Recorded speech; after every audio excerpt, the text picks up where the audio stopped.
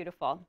The work that I do now concentrates on the convergence of liturgy and solidarity. In other words, I ask the question, how does liturgy enable us to become a community? Especially in cases where we're confronted with the task of building community across difference, particularly significant forms of difference, racial difference, cultural, linguistic difference. What does it mean to call ourselves a Eucharistic community in the fullest and most integral sense of the word? In a way, right, it's responding to that eschatological nature of the Eucharist that Kimberly illustrated for us this morning, right? The idea that we both are and are ever on the way to becoming the body of Christ that we receive at the Mass, right? The Eucharist, in this sense, is both gift and task. What, in the most practical sense, then, does that call look like now, right, in this historical moment? I'm going to suggest today that nowhere are those questions more relevant than in our parishes and Catholic schools right now. We're going to begin today by looking at the liturgical praxis of Pope Francis, which, in a way that's particularly urgent in this historical moment, lovingly and persistently directs our attention to the borders, right? Not only the geographical borders, but also the borders in our own midst, right? The borders of race, of culture, of language, etc., that increasingly characterize our parishes and schools. Francis calls us beyond ourselves, right, in a way, not out of some kind of benign desire to be politically correct and sort of celebrate diversity in like a superficial way, right? It's much deeper than that. Francis's call is to become what in Hispanic ministry are called gente puente, right? Bridge builders, bridge people, so to speak. It's a fundamentally Eucharistic call, right? That call to become what we receive, to become the body of Christ. From there, I'll invite us to consider two interrelated questions. First, how can we understand the imperative of building intercultural communities in our parishes and schools and classrooms as a fundamentally Eucharistic task? And second, given the sweeping demographic transformation underway in the Church in the United States, which we'll discuss, what are some of the key ways in which Latinos are evangelizing and catechizing the U.S. Church? Right, what resources does U.S. Latino Catholicism, broadly construed, offer for the renewal of a sacramental imagination in the U.S. Church? Right? Typically, we phrase that question sort of the opposite way, welcoming the stranger, so to speak, kind of on our terms. I invite us to sort of flip the script, right? What are Latino Catholics really bringing to us that's renewing, that's a sign of new life for the Church in the United States? And then we'll conclude with your reflections, your questions, and I'd love to hear about your experiences in your own context as well. So let's start with Pope Francis. Pope Francis is a pastor of the borders. This is an image from February 17th, 2016. It was taken during Francis's visit to Mexico. So just before celebrating Mass in Ciudad Juarez, Mexico, which is just across the border from El Paso, Pope Francis is pausing for a moment of prayer here at a memorial that was constructed in remembrance of those who died trying to reach the United States. The memorial here, which you can see, is this towering iron cross, which is emblazoned with an image of the Holy Family fleeing into Egypt. And it's surrounded by similar, smaller crosses. It's constructed on this platform, as you can see, overlooking the border between our two countries, right, which is both visibly militarized. You can see the barbed wire there in the background, and also very fluidly transnational, right? Actually, around 14,000 people a day cross back and forth legally, so to speak, through one of the many international bridges for shopping or work or school or to visit family. So the beams of the cross there evoke the iron beams that in many places, including my former home of Brownsville, form the two-story high wall between our two countries. Here's a little bit of a better view there. What Francis offers the Church, I want to suggest, is an embodied interpretation of the gospel in response to the global signs of the times. The image here emblematizes it. We can see, right, he's kind of waving to onlookers. You can see that image of the Holy Family there emblazoned on the cross. Right, this image emblematizes in a particularly salient way the gravitational force that's at the heart of Francis's pontificate, which is this consistent pull toward the borders, right, toward the margins. His stance here is powerfully symbolic, right? It's also quietly subversive. Right? For 3 minutes he dwelled silently there in a space charged with the memory of decades and centuries of human suffering and injustice caused by this unnatural division. In so doing, he invites the church, he invites all of us to dwell there too, to dwell there with him. Francis invites us, in other words, to make the peripheries the center of our catechetical, liturgical, and pastoral imagination, right? To make, we might say, a preferential option for the borderlands. Dwelling there, as Francis does, what we find is that it's the crucified and risen Christ whom we encounter. The palms that surround the cross that you can see there in sort of the lower left-hand part of the screen are also quietly evocative, right? Drawing our mind to Jesus' entry into Jerusalem, wherein practically in the same breath, Jesus was welcomed and condemned, right? A sort of whiplash dynamic that's not unfamiliar to immigrants, right? Who are simultaneously welcomed into this country for the economic labor they provide, and also often rejected as humans equal in rights and dignity to the rest of us. Francis's prayer at the border was followed by the celebration of Mass. The Mass was simulcast, actually, across the border, where a massive crowd gathered in El Paso's Sun Bowl to participate in sort of liturgical solidarity. Many more actually gathered along the border fence itself, and the Eucharist was distributed simultaneously on both sides of the fence dividing our two countries. That image summons to mind another from the annual border masses that are celebrated, or con-celebrated, I should say, by border bishops in Arizona, New Mexico, Texas, and northern Mexico. This is Bishop Kikanis. The Eucharist then, too, is distributed to the faithful through the gaps in the border fence. It's a powerful, arresting image, right? So pause for a moment and let's consider this very, very arresting image. The act of sharing the Eucharist, right, in this space of imposed division becomes a radical act of truth-telling. Right? It's a powerful witness to the self-giving love that's at the heart of the Eucharist and the heart of Jesus' own body, a love that overcomes efforts to contain it, a love that spills over walls and around fences, a love that unites what's been divided, right? A love that humanizes, that heals, that saves. The setting of Francis's liturgical and sacramental practice is not extrinsic to its meaning. In other words, Francis's celebration of the Mass at the border isn't just about an outward demonstration of solidarity. The place itself is charged with sacramental grace. The border Mass makes plain the primordial oneness of all baptized in Christ, right? The unity of Christ's body.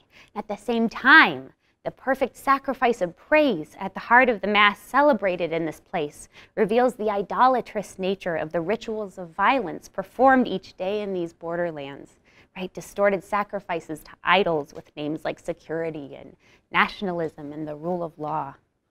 It's an anamnetic act, right? An act of remembrance of Jesus' self-giving sacrifice, itself grounded in the communal memory of the people of Israel, to which the texts of the Old Testament hearken back constantly, right? A text that's recited at the Passover meal to this day, a text which Jesus himself would have recited as he celebrated the Passover feast, right? Remember, O Israel. We hear that again and again. Remember, O Israel, that you too were once strangers in that land. You shall not oppress a stranger, for you know the feelings of a stranger. Francis issues us the incarnational invitation to pitch our tents on the borders, right? The in-between spaces where nations, races, cultures, languages, classes, generations, and histories touch. For there, he shows us, do we encounter Christ. In word and deed, Pope Francis invites us to view the borders as what in theology we would call a locus ecclesiologicus, right? As a place from which emerges renewed ways of conceiving and being church, propelled and guided by the Spirit of God. But living, as we do, right, in the midst of profound political and ideological polarization, advocating for what we might call a theological and pastoral option for the borderlands is not an easy argument to make. In our distorted national imagination, speaking primarily to those of us from the United States, right, the specter of the border looms large as both sort of a dam, right, holding back oncoming tides of the undesired other, right? And also as a frontier to be conquered militarily, economically, culturally. In our national imagination and in our national conversation, borderlands are checkpoints, right? Endpoints, spaces of danger and suspicion, beyond which we dare venture typically only as either tourists or service workers, right? Never as equals, lest we too become undesirable, right? They're spaces from which, like Nazareth, we who are formed to fear them come to feel that nothing good can ever come. Right? In our national imagination, then, the architectural form proper to the borderland is not the bridge, but rather the iron fence or the concrete wall.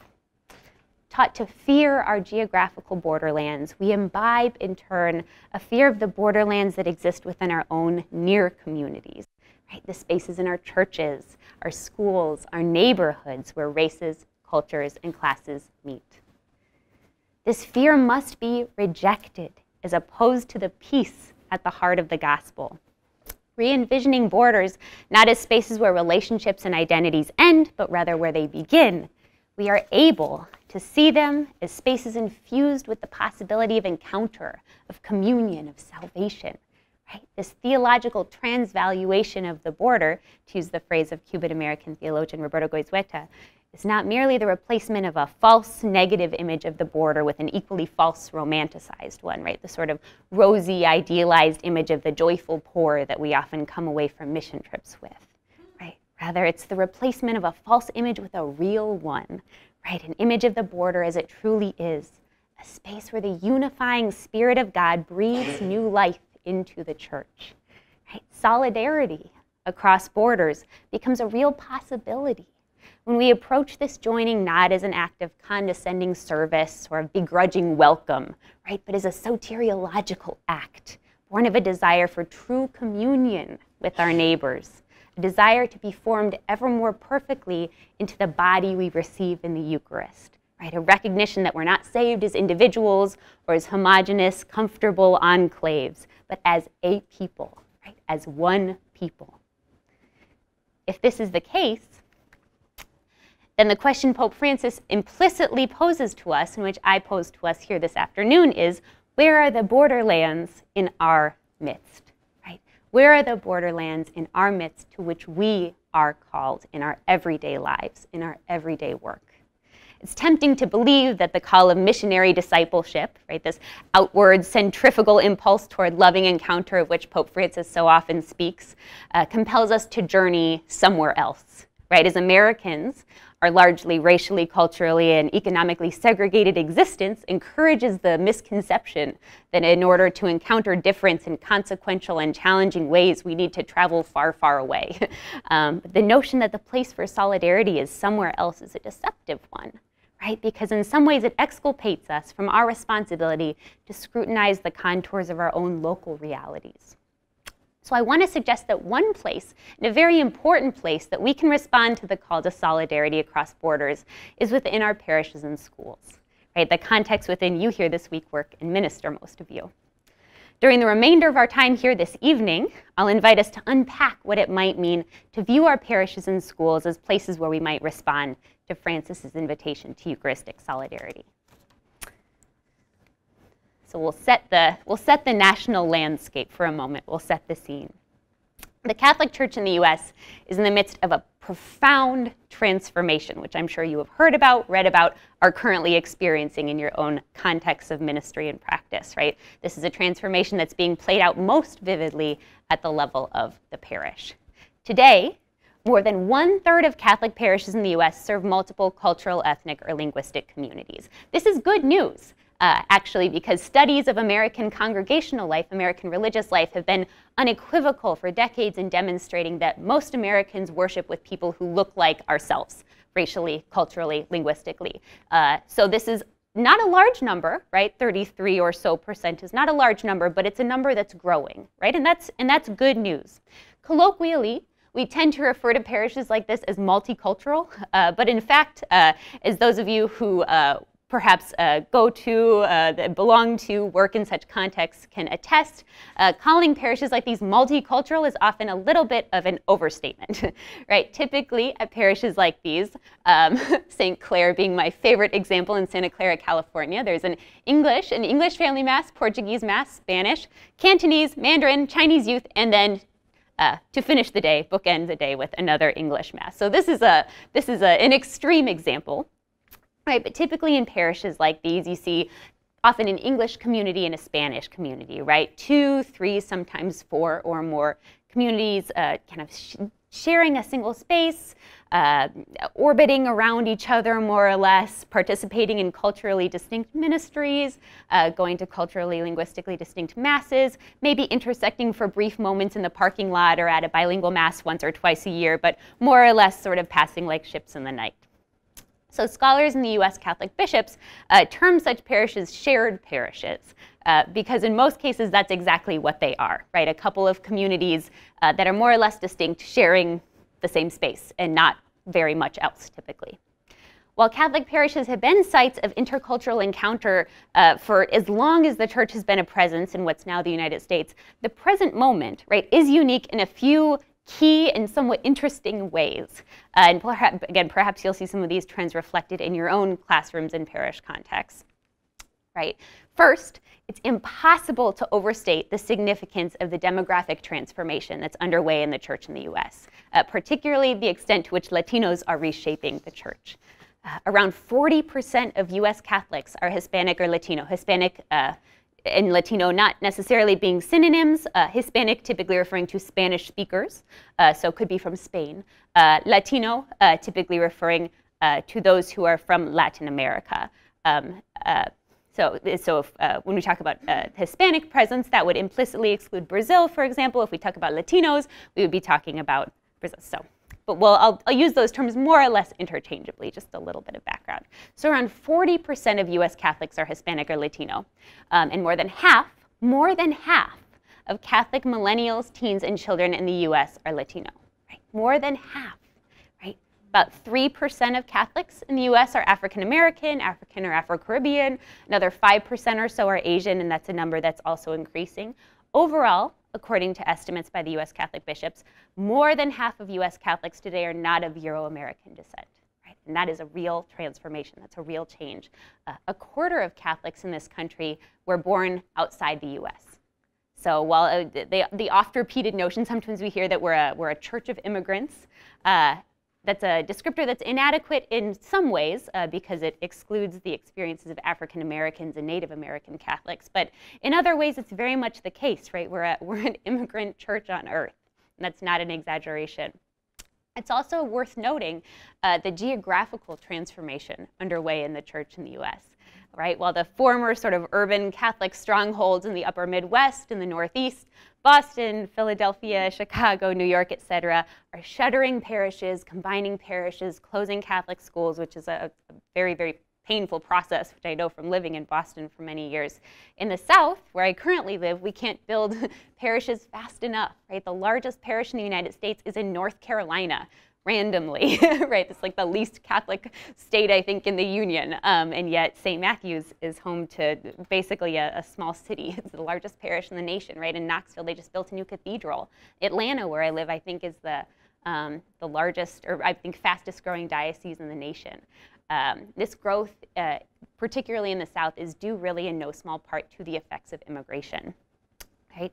So overall, Latino, African, African American, Asian, and Native American Catholics are responsible for the continued growth and vitality of Catholicism in the US. Right, I'll say that again.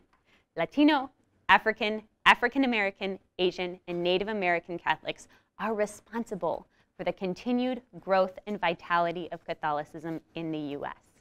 Yet, this demographic reality is not reflected in the faces of those who lead the church, right? Both lay and ordained. It's also very much at odds with Catholic school enrollment and discourse on Catholic education, right? While about 55% of Catholic school-age children in the US are Latino, 55% of kids who could potentially be in Catholic schools, only about 4% of them are enrolled in Catholic schools. Yeah. Latino young people and other young people of color are also highly underrepresented in religious education programs, in youth groups, retreats, and other faith formation and leadership-oriented activities at the parish level. Right? This creates sort of a vicious cycle, right? Latinos aren't leading the church because they aren't being welcomed into spaces where that leadership formation happens, and then they don't participate in leadership formation programs because they don't see themselves reflected in the faces of those who lead them, and so on and so forth. Right. Additionally, conversations at parishes, dioceses, and especially, I will say especially universities, often proceed without any attention to the fact that the majority of Catholic youth are Latino. Right? I can't tell you how many conversations at multiple levels I've been involved in on the future of religious education where not a single Latino voice was present in the room, and where the conversation proceeds as though nothing has changed in the last 40 years. Right? This is ludicrous. We need to begin equipping leaders from within Latino and other new immigrant communities, not simply to join with us or partner with us in the work that we do, but to lead the way in this work. And we need to be ready to share and relinquish that leadership power to those new leaders. Second transformation underway in the Catholic Church today in the US. Models of parish life have changed, right?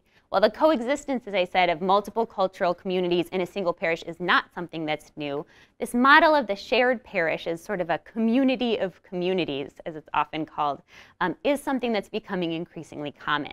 In the past, particularly in dioceses like Chicago, for example, where the establishment of national and ethnic parishes was most common. So you got your Polish parish, your Italian parish, your Slovak parish, your Irish parish, all within a one-block radius, more or less, right? The sharing of a single parish by multiple cultural groups was often understood as sort of an interim state, right? Okay, we'll share this space until, these newcomers can petition the bishop for a parish of their own, and then that parish would be established, and then they would, proceed to the Italian parish or the Slovak parish or whatever has been established for them. When that wasn't an option, right, typically sort of efficient Americanization of the newcomers was the goal. Today, the culturally shared parish is no longer a temporary arrangement, right? It's a unique and emerging model of church life in its own right.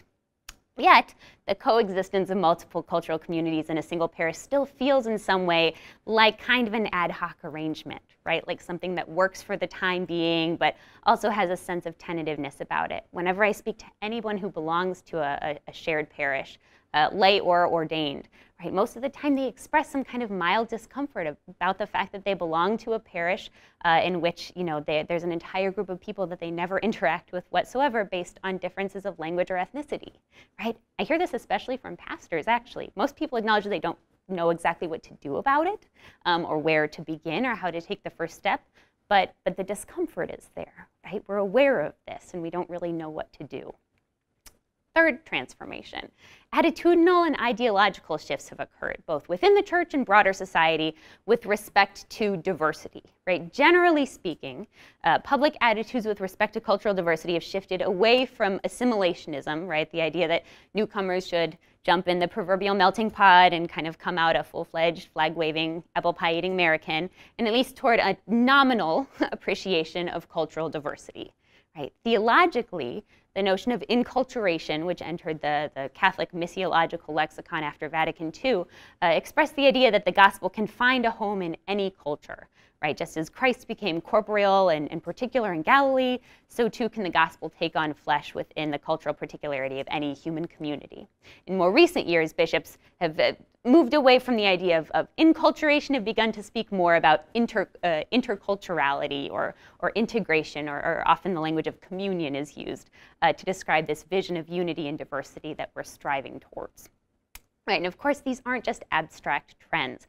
Many of you here this evening are likely experiencing these realities firsthand in your own parishes, your own classrooms, right? An English-speaking community and a Spanish-speaking community, or a Korean community, or a Brazilian community, or Vietnamese community. In the Archdiocese of Boston, for example, Mass is said in 27 different languages every Sunday. And actually in LA, I believe it's closer to 50. You can find Mass in 50 languages every Sunday in the Archdiocese of LA. And if you think you're from a parish or school that isn't experiencing these transformations, talk to me again in 5 years. I guarantee you that will have changed, right? This is the direction that we're going. Right, so our parishes and our Catholic schools are, in a real sense, right, the borderlands in our midst, of which Francis speaks. Perhaps more so than any other civic or social institution we're part of, parishes are places where we're invited into the challenging task of joining with and loving other people in their difference, right? Not to the extent that they're the same as me, but loving them because they are different than me, right? That's not easy. Right? This is a very different call than the sort of nice-sounding suggestion that we should celebrate diversity, right? Which demands nothing more of us than a general tolerance of the existence of people who are not ourselves, right? Solidarity and difference requires something much deeper, right? In the words of Gustavo Gutierrez, right? It requires a true conversion to the other, right? A willingness to be challenged in our presumption of normativity, right? A willingness to be the guest in the very place where we're used to being the host. Right, as Notre Dame professor Tim Madavina often says, it's not just about welcoming the stranger, right? It's about cultivating spaces in which all truly belong. So, given the theme of this week, right, this symposium, how as catechists and Catholic educators can liturgical and sacramental practice, and perhaps more deeply, a liturgical imagination, right, help to build bridges across borders in our parishes and schools? Social scientists have asked the question in a related, if somewhat drier, way. How does ritual practice cultivate social solidarity? It's the way that social scientists would phrase that question. Right? Ritual on its own, of course, we know doesn't magically produce community like an equation or a commodity. Yet studies suggest that ritual does play a critical role in cultivating and strengthening social bonds. Right? There's a great deal of research to support the idea that participating in commonly held, pre-established rituals leads to intergroup cooperation. So what does that mean? For example, when a faith-sharing group recites the Lord's Prayer at the beginning of each meeting, or you begin your class with a prayer each day. The research suggests that performing that ritual action consistently helps you all to strengthen your bond as a group. At the school where I taught in Brownsville, every day at noon, all of the students and teachers gathered on the patio to pray the Angelus. And it was a pre-K through 8 school. And if you want to just die from adorableness, watch a bunch of first graders pray the Angelus. It's the sweetest thing you've ever seen in your entire life. Anyway, sociologists would say that the daily practice of this commonly held ritual contributed in some way to the strengthening of community at my school, which I think in some way it did. Interestingly, however, a recent study also found that new rituals in newly formed groups can, when repeated, also promote intergroup bonding. In this study, researchers took people who didn't know one another at all, who had never met before, and divided them into small groups. And half of the small groups were asked to begin their group meetings by performing a set of ritual actions, and the other half were not. And what the study found was that those who began their groups with ritual evinced a higher level of intergroup care and bonding than those who didn't. Interesting. What that points to is the idea that shared communal participation helps to cement social bonds, even among people who are very different, right? Who don't necessarily know much about each other, who perhaps have little in common beyond that ritual space.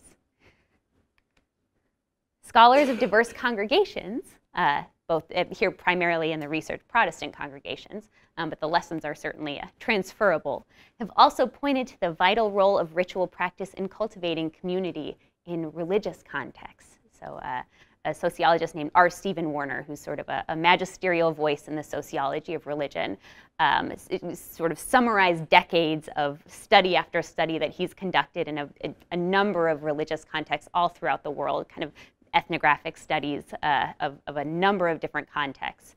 And he emphasizes what he calls the crucial role of embodied ritual as a key to the capacity religion has to bridge boundaries, both between communities and individuals. And I'm sure you can see a lot of connections between this and the Montessori method. Right? Chris Titus, who's a scholar of U.S. Latino Catholicism, argues that the spiritual and moral power of popular religious rituals, so devotional rituals, for example, is related to their capacity to become sites of integration and boundary transgression. So ritual practice, he argues, renders ambiguous boundaries between past and present, between me and you, right, between us and them, participant and observer, sacred and ordinary. When distinctions between us and them are ritually transgressed, he argues, removed at the moral level through feelings of empathy and solidarity. Practical wisdom, right, also affirms this connection between ritual and community, right? Think about the 4th of July. Think about a sports game. Think about the rituals that we perform in civic and social institutions on a regular basis, right? They create bonds between people. In shared parishes, right, bilingual liturgies often represent best attempts, not always very successful attempts, but at least best attempts to build bridges between members of distinct linguistic communities, right? So bilingual masses can, of course, be onerous and disjointed and hard, as those of you who have attended them or helped to plan them can attest. And this is especially the case, of course, where such practices aren't necessarily the norm. But the significance of these efforts shouldn't be overlooked, right? Indeed, such attempts at fostering community through shared, linguistically inclusive liturgical participation evince an instinct similar to those elaborated by the scholars I just mentioned, right? We sense that we become community by doing community in some way, right? The community isn't necessarily a noun, but a verb, right? This is also, of course, the insights of catechesis of the Good Shepherd and Montessori, other kind of Montessori-based pedagogical methods are absolutely brilliant, right? So perfectly suited to the ecclesial landscape in which we find ourselves. This emphasis on embodied learning, right? On lived practice, on creating together, working together, playing together, means that learning isn't the mere transmission of knowledge, right? Just as we talked about, but more fully it becomes the cultivation of a community, right? Just as children, and really all of us, learn by doing, right? We also learn community by doing community. So how does liturgical practice, understood as a kind of communal ritual, enable us to do community, so to speak, particularly in contexts characterized by significant cultural difference? To answer that question, I turn to the work of religious studies scholar Adam Seligman and anthropologist Robert Weller, both of whom are at Boston University. Seligman and Weller conceive of ritual as subjunctive action, what they call subjunctive action. That term will maybe mean more to those in the room who speak or have studied Spanish, but I'll explain what they mean, right? Actually, English also has a subjunctive tense, but we don't typically learn that in grammar school. When I speak in the present tense, right, I name things as they are. So I am in a classroom, present tense. We speak in the subjunctive tense when we name things as we wish they were. Right, as we hope they would be, as we desire that they might become. So I could say, I'm in a classroom, present tense. I wish I were on a beach, subjunctive tense. No, I don't. I'm glad I'm here. Right. How about a more substantive example? Right, I could say, in my parish, there's a separate English community, Spanish community, and Vietnamese community, and we don't really know what to do with each other. Present tense, reality as it is. I wish we were a more integrated community. Subjunctive tense, speaking as I wish things were. Right? So when Seligman and Weller call ritual subjunctive action, what they mean is that ritual can be understood as the imaginative communal practice of a shared as if, right? A shared kind of vision of a desired community. They say it's the creation of an order as if it were truly the case. Ritual allows us to practice being the kind of community we wish we were, or that we would like to become. Ritual offers communities of difference a shared embodied lexicon, a sort of common script, not only of words, but also of movement and images and tangible signs, right? Of sacramental food and drink, of story and art and song, for living into the kind of community that we hope to become, right? The body of Christ.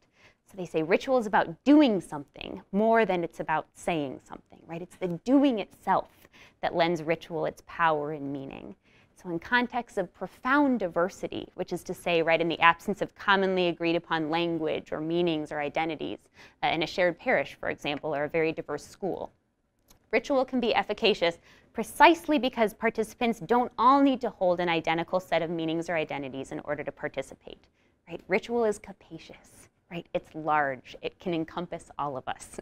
Far from consolidating group identity in a uniform way, ritual should be understood as kind of disclosing a unique capacity to encompass and mediate difference and ambiguity without necessarily seeking to resolve it.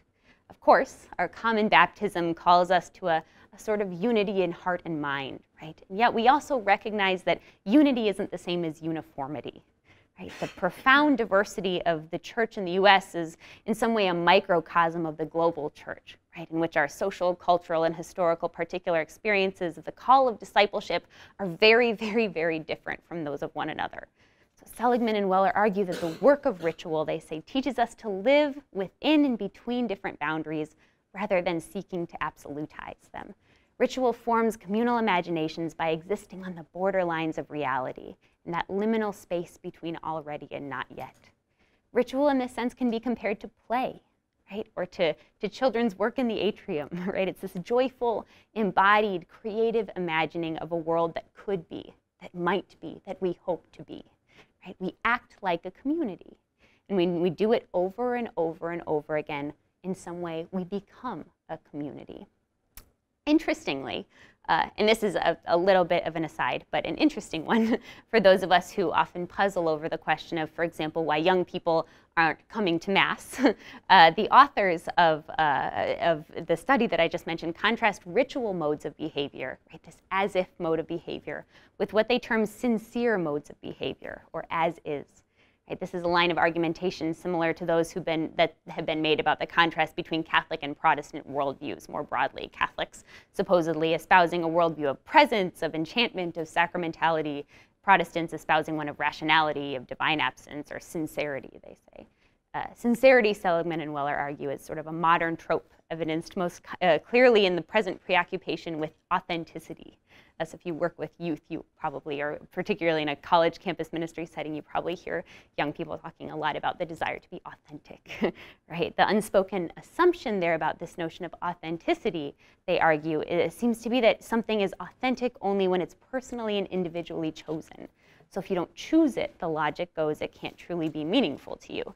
So Catholic college kids who don't go to Mass, for example, sometimes explain this decision in the well-meaning language of authenticity, right? They don't know what they believe anymore. They're sort of questioning their faith. So they feel like it would be insincere of them to participate in the ritual, right? It doesn't feel authentic, they argue. But, Seligman and Weller argue, ritual doesn't require and isn't necessarily concerned with individual choice in this way, right? To illustrate the point, the authors offer a helpful example drawn from everyday life.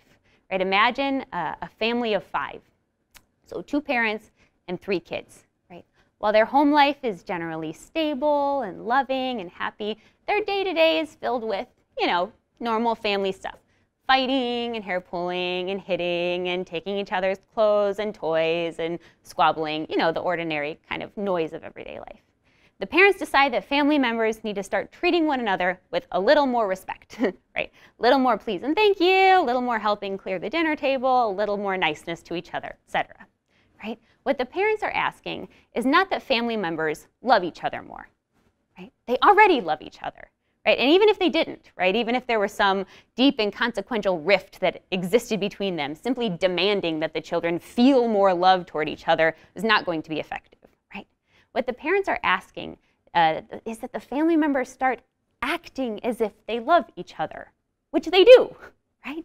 They say, the authors, in the words of the author, right? What was missing, they say, was the behavior that would create a shared subjunctive, ritual. They say, Eric Siegel was wrong. Love does not mean never having to say you're sorry. That is precisely what love does mean, at least if you want to share a life with the person that you love. Love does not grow by telling other people that we love them. Love grows by acting as if we love them, right? Love, as the saying goes, is a verb, right? So is communion. So is community, right? Getting it right is a matter of doing it again and again and again, right? It's an act of world construction. It's very Aristotelian, right? We become what we do. How do I become a virtuous person? I start acting like a virtuous person. How do we become a community? We start acting like a community. How do we do that? Through rituals of community. Community isn't a feeling, right? It's a habit. Ritual becomes, in other words, the language of community. And it doesn't require that you give up your culture, I give up my culture or my identity, or that we even exist in perfect harmony. Right? This doesn't have to be a utopia. It means that we practice doing life together, right? There's a reason that we call our faith a practice. We're practicing doing life together. And that's what ritual, including Eucharistic ritual, is. It's a practice of our faith, right? And that kind of practice can be transformative. As the late Notre Dame professor, Father Virgil Elizondo writes, through ritual participation and celebration, we begin to experience a new kind of we, right? A new kind of belonging. It's an experience of community that emerges in practice before it emerges in theory. It's lived before it's understood. It's very Montessorian in that way. And the best part is that it's not only about us, right? The Eucharist is a communal ritual of thanksgiving to God. It draws us together in gratitude beyond ourselves, united in the work of praise whose object is our Creator. Theologically, Seligman and Weller's understanding of ritual as subjunctive action finds, of course, an analogy in Christian notions of eschatology. The subjunctive as-if world created by ritual practice exists in that tension between the already of the incarnation and the often painful not yet of the kingdom of God, right? Between the body we receive, the body that we are, and the even more perfect body we seek and hope to become. So, to get practical for a moment, in my pastoral experience and in my research, intercultural liturgy and other forms of intercultural practice in your parishes and your schools works when 5 things are true. And this is not a conclusive list, but it's certainly a start. Right? First, when it's highly embodied. So accenting highly embodied elements of our faith practice, the sign of peace, for example, or processions, other highly embodied moments in the liturgy or in our prayer life together, gives participants the opportunity for embodied participation, right? To touch, to embrace, to walk together in a literal way, right? The Eucharist, in this sense, is a ritual par excellence. Second, when it's highly participatory, right? The more lay people from all cultural communities that are involved in the planning, the implementation, and the evaluation, the better, right? It's messier this way, but people have to feel like they have a stake, right? As long as you have a good leader helping to bring it all together, get as many cooks in the proverbial kitchen as possible, right? Everybody has a small job. Can you read this? Can you bring this? Can you bring the flowers? Can you write this? Can you make the flyer, etc.? And Montessori classrooms actually are brilliant at this. My 3-year-old daughter just made banana muffins in her class yesterday. Actually, she came home with one very proudly in a bag, and she proudly announced to me that it was her job to put the salt on the counter. Now, everyone in the class had a job, and she was very proud. I said, Nora, what did you say? I put the salt on the counter. I said, wow, that's love it. So everybody had a stake, everybody had a job, and the product is something beautiful and delicious. Right? Third, when people expect imperfection and discomfort, right? In the world of business, I believe this is called managing expectations, right? Working bilingually and interculturally, doing bilingual liturgy, for example, making culturally inclusive classrooms can feel disjointed and hard, and it is hard. It's very, very hard. Right? Liturgy, we say, is the work of the people. Liturgy in context of diversity is the hard work of the people. Right? As a lay leader working interculturally in my Boston parish put it, we have to work really hard at figuring out how we hear one another's voices. And sometimes it feels like a lot of work. But thinking about community as a habit, right, as a practice, we believe in some sense that taking the long view, this hard work will bear fruit in the end. Fourth, when it's done in conjunction with a larger vision or mission of intercultural collaboration at the parish or school. Right, as we said, right, liturgy isn't magic. It's not a chemistry equation. It has to be part of a broader structural effort to enact justice from, at all areas of parish life, right, from equity and compensation to empowered leadership and representation in decision-making and culturally responsive ministry, right? What we don't want is to invoke sort of hazy notions of communion as a solution to the real challenges of inclusion in our parishes. Right, our Eucharistic theology and practice is only good as our concrete practices of love and justice. And finally, when it's supplemented by opportunities for celebration and social life, right, wherein people come to form friendships and actually, genuinely love and care about each other. So there's a reason why, at least in most forms of U.S. Latino theology, when we talk about the praxis of see, judge, act, there's always a 4th step added on, and that's celebrate. Right? Our liturgical life together should be framed by celebration, right? Giving us opportunities to come to genuinely love and cherish one another beyond the liturgical space. So finally, right, turning now to our final and perhaps most important point, we could say, we speak often in the church about the new evangelization. Part of what's new about the new evangelization is the call to recognize the many ways in which the church in the U.S. and each one of ourselves is in need of renewal, right? So adopting a posture of humility and of openness. We recognize the ways that we ourselves, as catechists and educators and pastoral ministers and people of faith, right, yearn for an ongoing encounter with the gospel. I love the question about, like, can we do what you just did for adults? Because that was very, very lovely, right? part of what's new about the new evangelization is recognizing this need for our own ongoing formation. So when I said earlier that Latino, African, African American, Asian American, and Native American Catholics are responsible for the continued growth and vitality of the church in the U.S., right? I wasn't just speaking numerically, right? Indeed, it would be a mistake, really a mistake, to commit ourselves to the task of intercultural communion on the basis of the numbers, right? Which is something that you often hear, right? This idea that giving the alarming numbers of mostly white Catholics leaving the church, adult white Catholics leaving the church, we need to embrace Latinos and other newcomers in order to ensure butts in the pews, essentially, in order to keep our parishes open. We talk about Latinos and other newcomers to the church in the U.S. as sort of the salvation of the church numerically in the U.S. Well, this is the case in some like very basic way. We should really reject any urge to instrumentalize these newcomers, right? Rather, recognizing that the center of gravity in the U.S. In U.S. Catholicism is shifting in a real way toward Latino communities. The question we should be asking, right, and a more fruitful question to be asking is, what are some of the ways in which Latinos are evangelizing the U.S. church, right?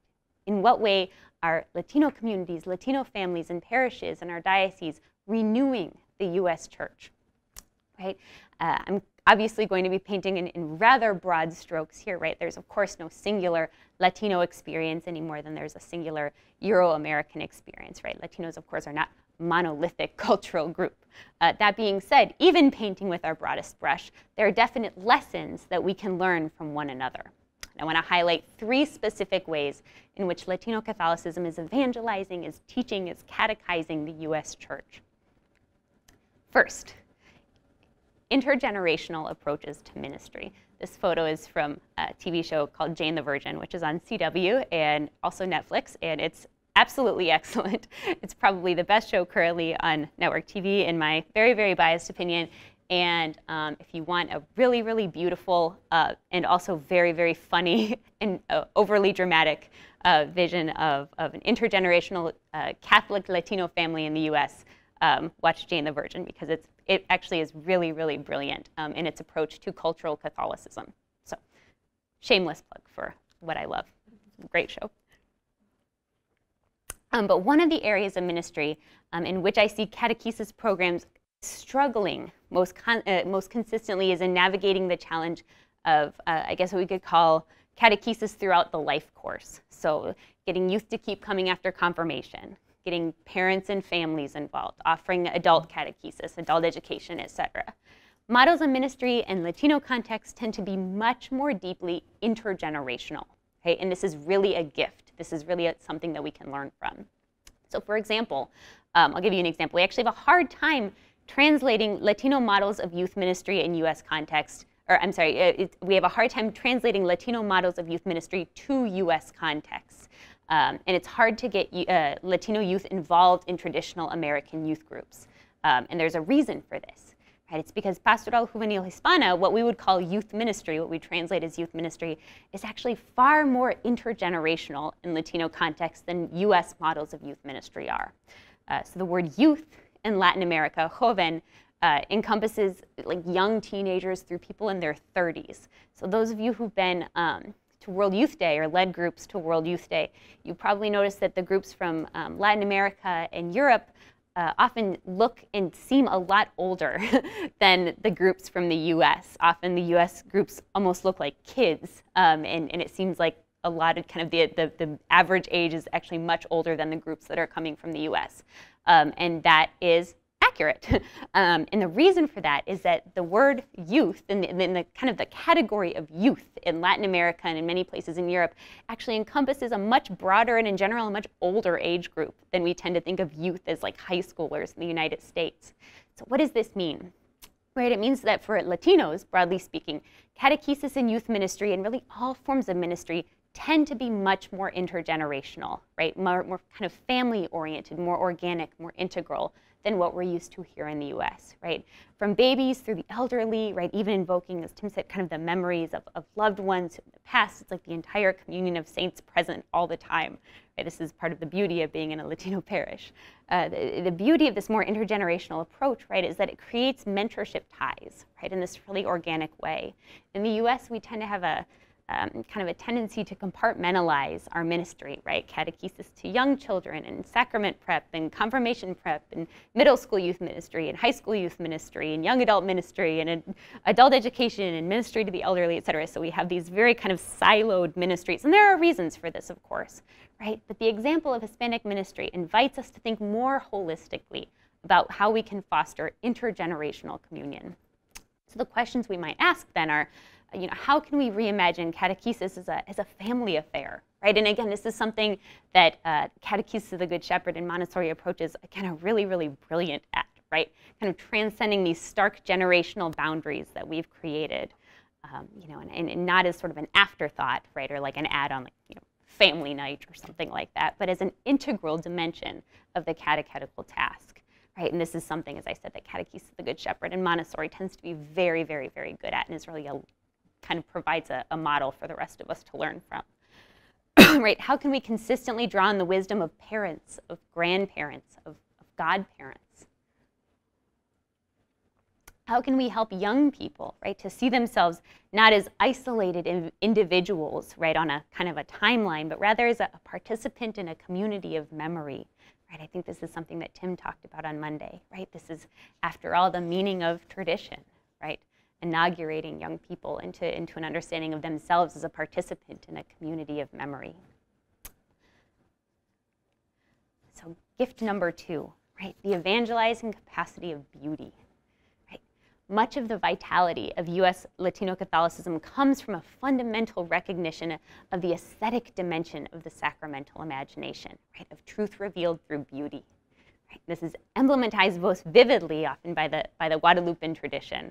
Right? Guadalupe, as the story goes, chose Juan Diego, who's a poor indigenous farmer, right? One truly on the margins, to receive her revelation. Right? And when he's received by the bishop, pardon me, the bishop, who is, of course, in the seat of power, right? He doubts the veracity of this poor indigenous man's vision. So Guadalupe makes roses grow out of season on Tepeyac Hill and instructs Juan Diego to gather them up and show them to the bishop. So he gathers them up in his cloak and presents them to the bishop. And when the shower of roses falls at the bishop's feet, of course, this magnificent image of the Virgin of Guadalupe appears on his cloak, on his tilma. Right? And this is the image that currently hangs in the Basilica in Mexico City. Right, so the story of Guadalupe and Juan Diego is compelling on its own. Right, it's a beautiful and sort of a fascinating and very generative story. Right, but it's the beauty of her image, right? The beauty of the image of Guadalupe that it sort of carries this aesthetic charge, right? That's hundreds and hundreds of years has converted the hearts and the theological imaginations of millions of people, right? That draws millions of pilgrims every year to Mexico City, right? There's a reason that her image is everywhere in Latino and Latin American neighborhoods, right? Her beauty feels like a conduit of grace, right? Actually, this image right there is from, it's much larger here than it is in real life, but it's a small shrine at my parish in Brownsville that was always sort of changing every day as people would lay their flowers from their garden or from their quinceañeras at her feet. It was this really just beautiful, beautiful space. Right, there's a reason actually for this emphasis on the aesthetic in Latino culture. Right, I love this on the BW Beetle. Right, the Latino devotional cosmology is rooted in Iberian pre-Tridentine Catholicism. So what that means is Spanish colonizers and missionaries initially brought Catholicism to the New World, so-called, before the Council of Trent had a chance to really make its effects felt in rural Spain where they were from. So Trent, the Council of Trent, broadly speaking, organized the church into the parish system and kind of streamlined sacramental practice and kind of smoothed over, we could say, the more enchanted, the magical seeming, irrational, popular, lay-led elements of devotional piety. And so Catholic lived practice in Latin America developed for centuries really in relative isolation from what was happening in Europe, right? It was this sort of greater rationalization, I guess we could say, of the faith. And so as a result, this very, very deeply aesthetic tradition of popular piety from Latin America is something that's still very much an animating source of kind of theological and pastoral reflection in Latino communities. Right. Latin American sacred art, for those of you who have spent time in U.S. Latino communities or in Latin America, the Latin American sacred art, statuary, is often very graphic, right? Particularly of the crucifixion, right? There's blood and tears and torn flesh and faces bent in anguish, right? These images lay bare in some way the terrible beauty and the profound mystery of self-giving love. Right, in my parishes, both in Brownsville and in Boston, both of which were predominantly Spanish-speaking, parishioners would fashion elaborate manger scenes every Christmas and very elaborate empty tomb scenes for the Triduum around the altar using every material imaginable. So for those of us raised, like myself, in sort of a cookie-cutter aesthetic milieu of like white suburban Catholicism, right, the decor could seem a little like, a lot, right? But it reveals a fundamental truth, right? Beauty is a communal project, right? And it's the cultivation of beauty. It's in the cultivation of beauty that we live our Eucharistic call. Right? And this emphasis on beauty, right? Particularly the beauty of Mary and the saints, and even in some way the strange subversive beauty of the cross, offers what I see as a sort of alternative to the aesthetics of certain mass market youth ministry programs, right, which often play on emotion, but offer little in the way of beauty in a theologically robust way. So second, I guess you could say, gift of Latino presence in the U.S. church is this deep and very theologically robust emphasis on beauty. And finally, number 3, foregoing polarizing binaries for Eucharistic love. I apologize for my coughing as well. It's the most effective conduits of disease are like small children. I feel like nobody spreads a cold faster than a toddler. All of a sudden, my daughter came home from school the other day with a runny nose, and all of a sudden, my entire house is like deeply ill. So we're like, and she's bouncing around like nothing happened. Thanks, Lucy. So I apologize. My voice is going as well. So gift number 3 of Latino Catholicism, foregoing polarizing binaries for Eucharistic love. So much of the polarization, right, that characterizes the church in the U.S. today is the result of our minds having been formed to think in dualistic terms, right, in dualisms, Republican or Democrat, right, liberal or conservative, right, and we even translate these in very bizarre ways to our liturgical existence, right? So we have, okay, are you an adoration Catholic or a social justice Catholic? As though those are like 2 different things, right? We perpetuate these binaries in just about every part of our theological imagination, of our national imagination, right? Us and them. This kind of dualistic thinking really stifles and infects our theological imagination and distorts our capacity to love. And as we see basically every day in new and ever more horrifying ways, it matters, right? My doctoral dissertation was an ethnographic study of a highly diverse Catholic parish with an emphasis on the community's intercultural, liturgical, and ritual practice. And in nearly all of my interviews with English-speaking members of the parish, with the English-speaking community, when I asked about the challenge of ministry in diverse settings, they spoke in these same binaries, right? These same dualistic terms. So they would talk about the parish's progressives versus the conservatives, right? The Vatican II people versus the traditionalists. Again, like very interesting dichotomy there, right? More educated versus less educated, English community versus Spanish community, et cetera, et cetera. even when they were noting legitimate divisions within the parish, it seemed that for my English speakers, right, there were only two sides to every issue, always in some way a variation on the classic liberal-conservative binary, and everybody was either on one side or the other. Right? My Spanish-speaking participants, however, were much more nuanced in their characterizations of community life at the parish. So they, unlike the English-speaking community members, right, they didn't describe community dynamics in these stark binary terms, right? Everything wasn't liberal, conservative, progressive, or traditional, right? Instead, many in my interviews actually cited the Eucharist as a source of unity among all of the parishioners. As one lay leader, longtime lay leader from the Spanish community told me, I said, so, you know, what keeps you coming back? You know, what for you has been at the heart of your ability to work interculturally with members of the other community? And she says, for me, it's the Eucharist, right? I recognize that we're all here for the Eucharist. At the end of the day, you know, our differences matter, but we're all united in our love for the Eucharist. I thought, wow, you should be teaching this class. That's very beautiful. So this afternoon, right, we've discussed transformations underway in the U.S. Catholic Church, explored how ritual can become the foundation for building community across borders of culture in our parishes and schools, and examined three particular ways in which Latinos are evangelizing the U.S. Church with respect to ministry, beauty, and Eucharistic love. I want to conclude now by returning to Pope Francis, with whom we began an hour ago. In his recently published apostolic exhortation, right, Rejoice and Be Glad, pardon me, Francis writes, citing the Vatican II document Lumen Gentium, writes, the Holy Spirit bestows holiness and abundance among God's holy and faithful people, for, quote, it has pleased God to make men and women holy and to save them, not as individuals without any bond between them, but rather as a people, right, who might acknowledge him in truth and serve him in holiness. In salvation history, Francis writes, the Lord saved a people, right? We're never completely ourselves unless we belong to a people. That's why no one is saved alone as an isolated individual. Rather, God draws us to himself, taking into account the complex fabric of interpersonal relationships present in a human community. God wanted to enter into the life and history of a people.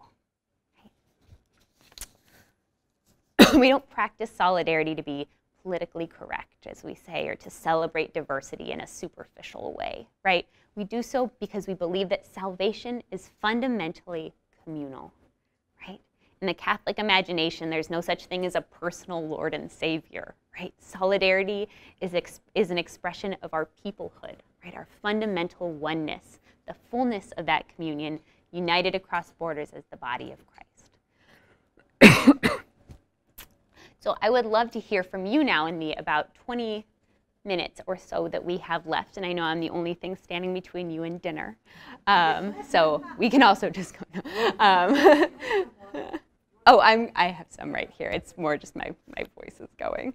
I would love to hear, how you see these dynamics reflected in your own parish context, in your own schools, and to hear reflections from, from the wisdom that you all bring here. If I could, I'd like to share, this is from Claudia Cecilia. She is a young girl from Mexico. I mean, she's a woman now, but she was in a level 3 atrium. She speaks of a white page, the blank page, which is this next moment in history that God invites us to write. And she speaks about invisible bridges, which comes out of a work we have in level 3. Just looking at the plan of God is one of these invisible bridges we build with each other. So I just thought her words would just please echo share what them. you've been. Is that okay? That would be wonderful. I want to have a very brilliant light. I am part of the white page, and my mission is to build invisible bridges with other people and with people of other centuries. I am part of the light of the world, as much as everyone who lives on it. I will build invisible bridges, leaving my own wisdom to other people. God has given me many gifts, and I must make the most of them. I do not know if I am more than others, but I would like to know for sure that in front of God and my neighbors, I would be a good, noble, respectful woman, with a light that cannot be extinguished, as the light God has given me when I was born and which I reinforce in communion. I know that someday when God calls me, I, with my efforts, will be a messenger of peace. So that's what the children bring. And we have a string of pearls along the border. Children from both sides of the border enter into the atrium together. I mean, she is further south than Mexico. Wow, and I love that image of the invisible bridge too. That's really beautiful. Thank you for sharing that. When you were talking about ritual as a way to unify, I was thinking about the wonderful experience of going to the 60th anniversary of the celebration in Arizona, the Catechesis of the Good Shepherd, which is an international celebration, and there were contingencies, or rather groups that came from all these different atria and different confessional groups. And what was so beautiful was how many times, you know, there was a song that maybe we sung in the atrium, and there people were like, had translated into their country, and so we had that common thing. Or, of course, the gestures could be recognized, all these materials, and I thought, man, I mean, Sophia couldn't have known just what an incredible work of union this is, just like the Masses, because there is a common, you know, language of signs, that these children in the Marianite rite in Syria, or the ones that were going off to China being instructed by the Australians, or the one who were working in, you know, the Episcopal Church, and, you know, in the more traditional Catholics, it was like we had a common language, and we had a common love, which also, we had the mystery of God, but we had the mystery of the child, who we were all recognizing was showing us the same essential realities. And so it's just incredible the possibilities for union going forward as these children grow up and have this language of bridges, and you know, that the peace goes out everywhere. So just wanted to share that. Thank you for sharing. That's so beautiful. And I can see too, and I know that one thing that Montessori classrooms are so good at is being a space for diverse learners.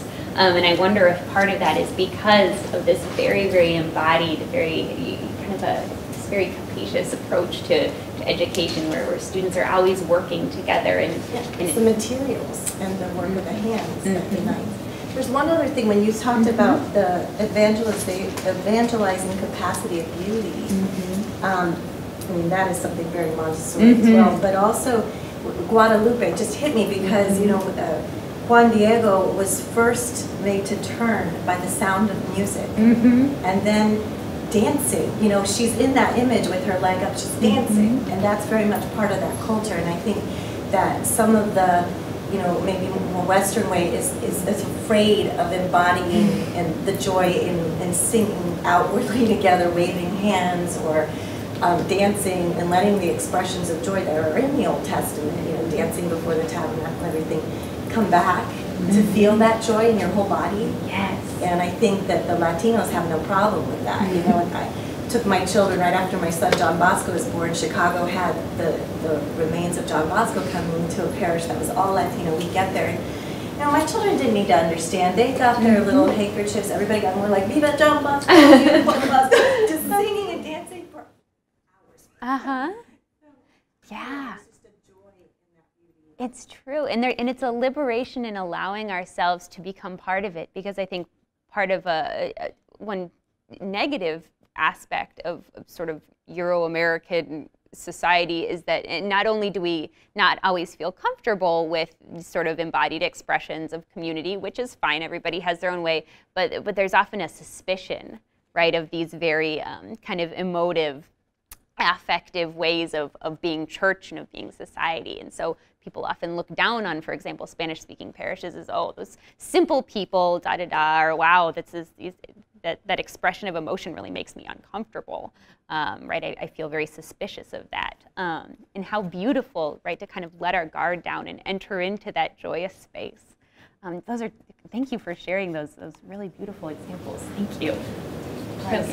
So I have a very practical question. So I'm in New York, I'm a DRE, but I also chair a board for the young adult office in the Archdiocese. And so we offer hopefully some guidance towards that young adult office to try to, you know, encourage the ministry in New York.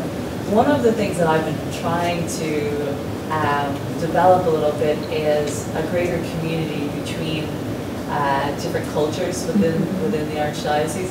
And when I've asked and requested for just basically more of a focus on that, the response was that efforts were seen as intrusive upon the communities. So that particularly Latino communities or Hispanic communities were quite comfortable doing their own thing in a sense, and that they were thriving and growing, but the togetherness was a bit more of a struggle.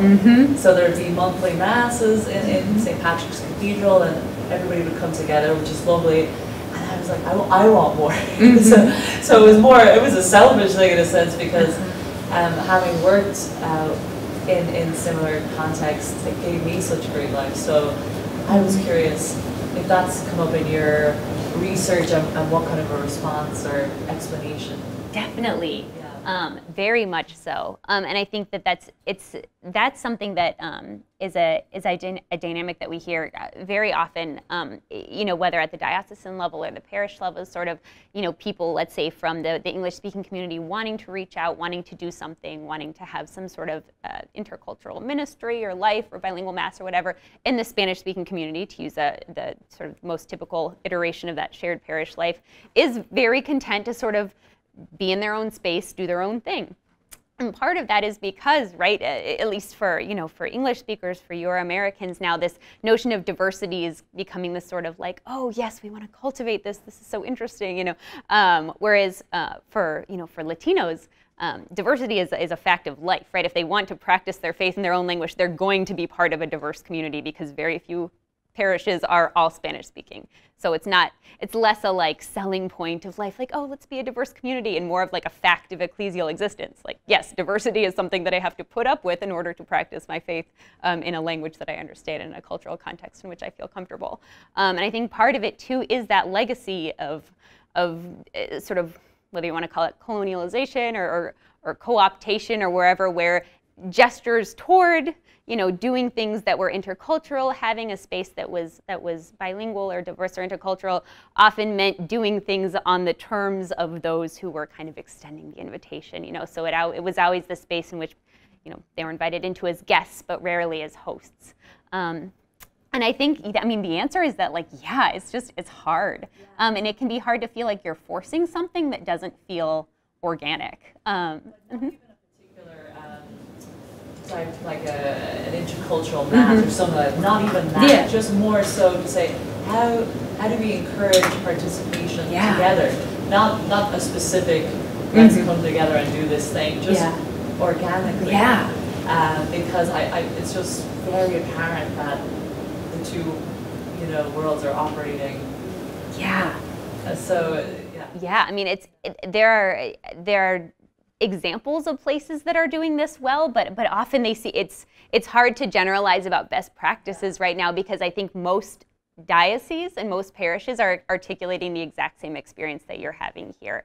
And typically where that community has been generated organically, it is very much the result of a couple of people who are friends, for example, like starting something, or just kind of, it's emerged, as you said, sort of organically. And it's just, I think that, the best answer that I can give now, which is like so dissatisfying, is to like affirm that this is a conversation that so many people are having and so few people are able to do successfully. And where it's been successful typically because of pre-existing relationships that have happened, a point person in this community, a point person in this community, doing things often that are very like social, not like in a liturgical space, doing a, night out or whatever, and kind of letting things develop organically from there. But it's very, very hard. You're not alone. You're not alone. Oh, sorry.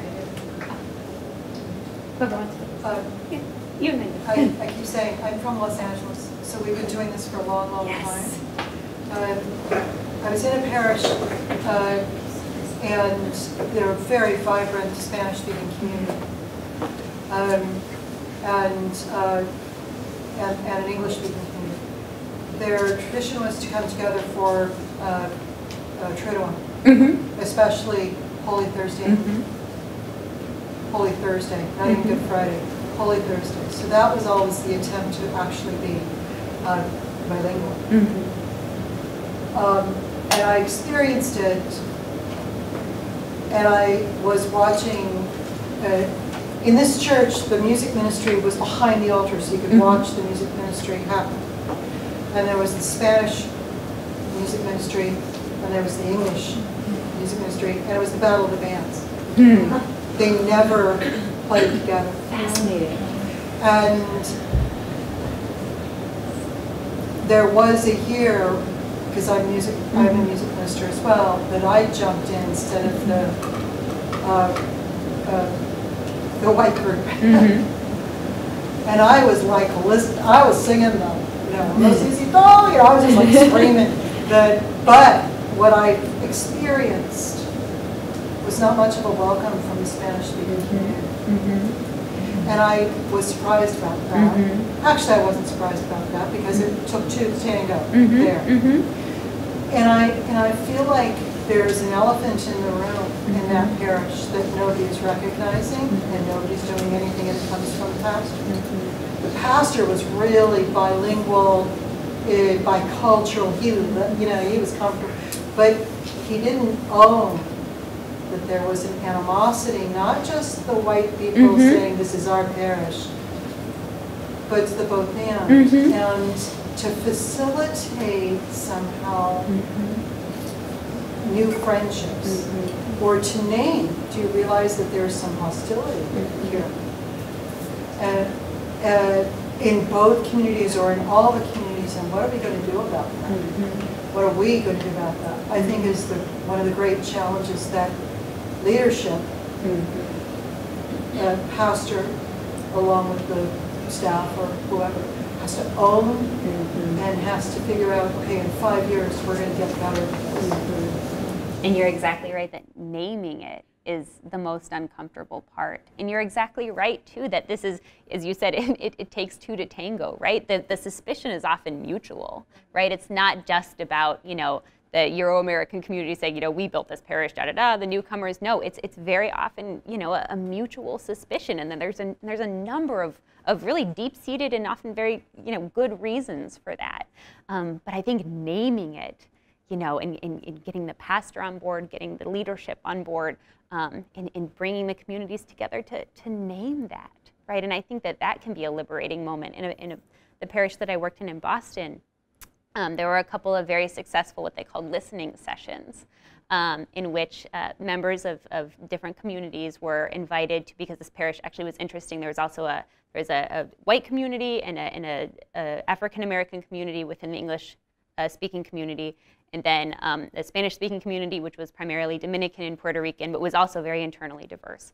So there was a lot there, and they would hold these listening sessions in which specific members of a given community were invited to just sort of share their story, either their story of growing up Catholic or coming to this country or what have you, or growing up in Boston, and also just their kind of sensitive but also authentic feelings about the state of the parish today, and that became the basis for a lot of future conversations, but always done within this very, I guess you could call it, ritualized environment, right? So it wasn't a everybody just say what's on their mind, right? It was very carefully conducted and orchestrated by someone who was in the leadership. But you're exactly right that naming often has to come first, and it's very hard and it's very vulnerable. I think as we are experiencing immigration as humanity has never experienced,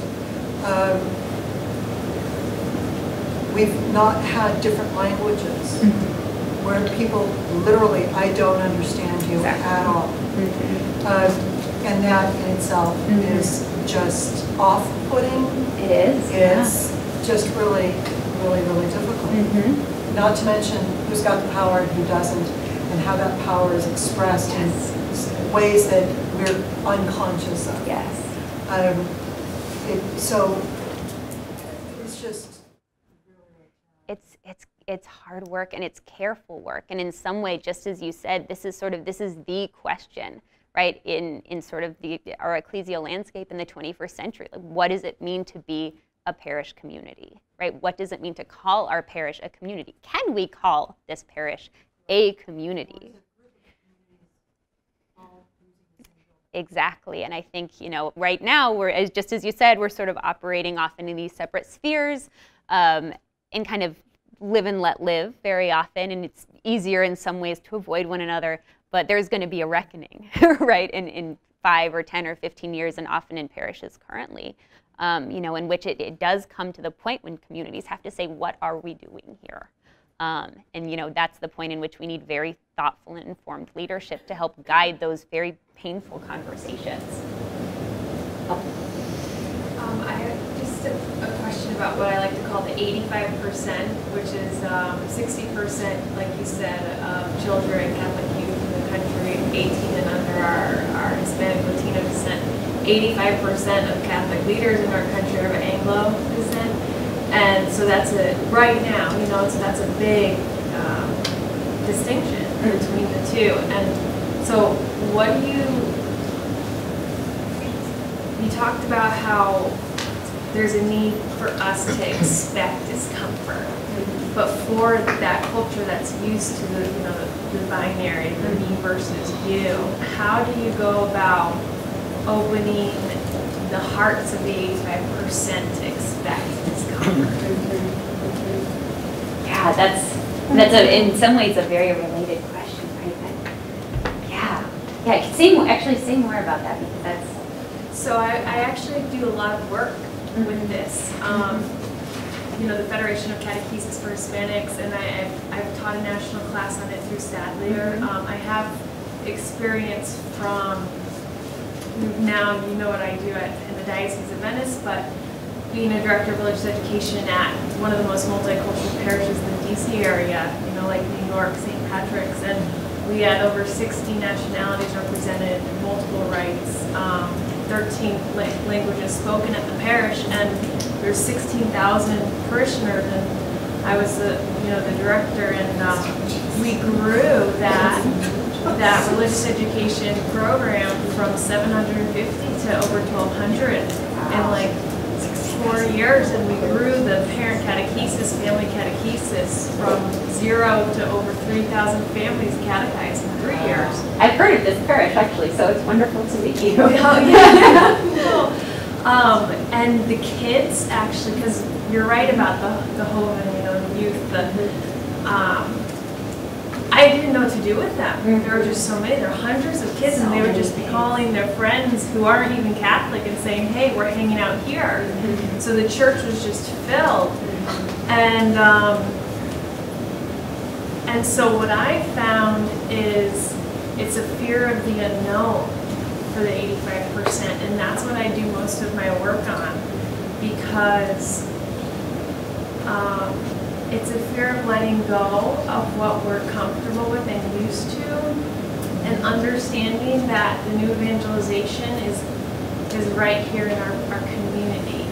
And we have to open our hearts to diversity and to missionary work. It's no longer going to Lima, Peru on a mission trip. It's here and now. And this is the work of the new evangelization. But it's this fear of insecurity, because when I teach, that's what I most hear. But I don't speak Spanish, but I don't know anything about this culture or that culture.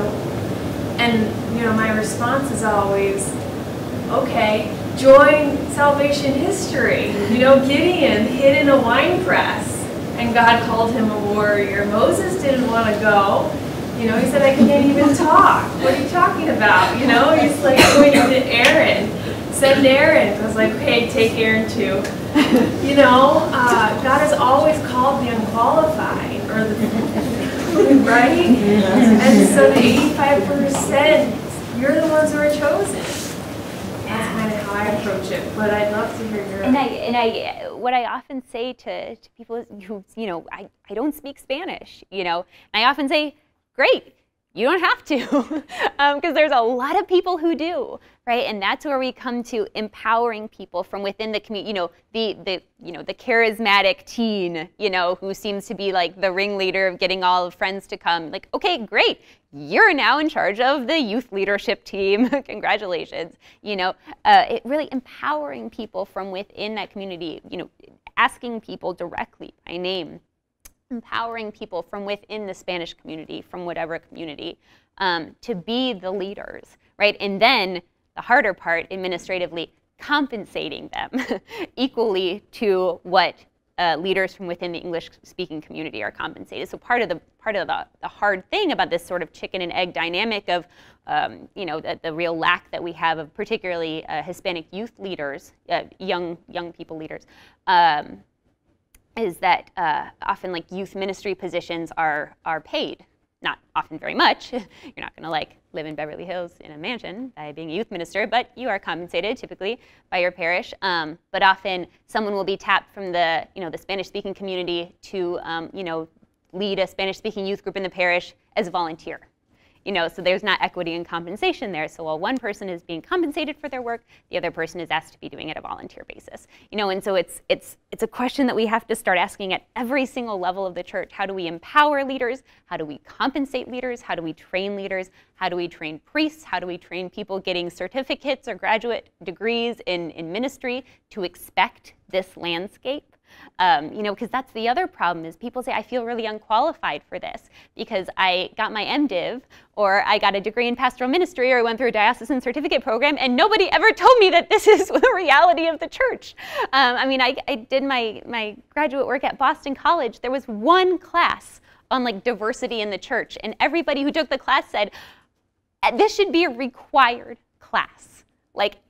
It terrifies me to think that people are graduating from this institution and going out and doing ministry in parishes and don't know these basic facts about the transformations that are happening in the Catholic Church. And so I think it's a conversation that we have to have at every possible level of training, of ministry. I think you're exactly right, and I would love afterwards to hear more about your experience, which is phenomenal as well.